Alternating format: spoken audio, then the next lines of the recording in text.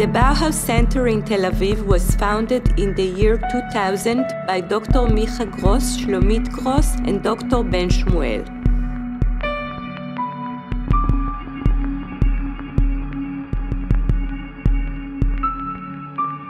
Its aim was to increase the public awareness in Israel and abroad of the existence of valuable architectural treasures in Tel Aviv.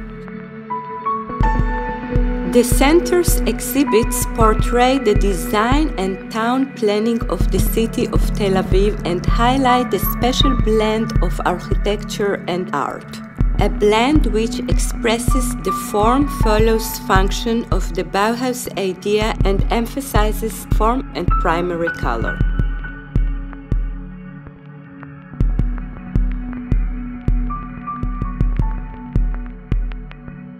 On Fridays, the center conducts guided tours to reveal Bauhaus and other varied architectural style in Tel Aviv.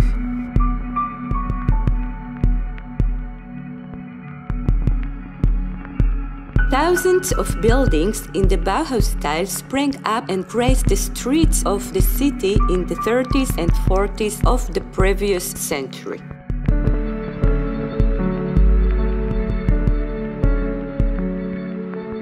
On weekdays, a self-guided tour is available with the use of MP3 device with recorded information in a number of languages.